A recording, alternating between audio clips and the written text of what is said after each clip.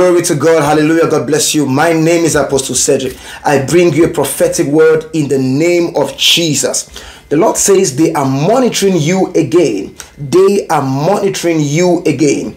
There is somebody watching me here. You used to have this feeling like somebody is looking at you. Sometimes you have the feeling like somebody is around you, like there's an atmosphere around you. Or sometimes you have the feeling like somebody is following you up. They are monitoring you again. In the book of Luke, chapter 11, is that when a demon is cast out, it goes to dry places and it will come back to find out if the place it left is still available, and it will look for 7 more spirits. So that a demon leaves a man doesn't mean the demon has given up on that matter. That a demon leaves a place doesn't mean the demon has given up on that matter. They are still monitoring you.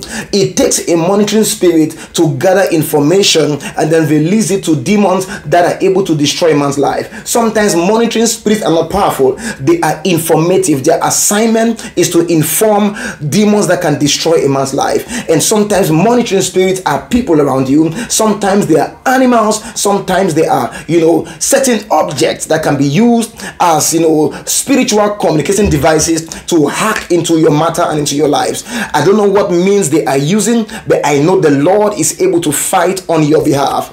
Isaiah 7 verse 7, it will not stand, neither will it come to pass. I speak as a man of God. Everywhere they are monitoring you from, the Lord is raining judgment upon that position in the mighty name of Jesus Christ. Watch this video at least 3 times and pray with the video. It is not a law, it's just an instruction. God bless you and keep you in Jesus' mighty name. Amen. God bless you.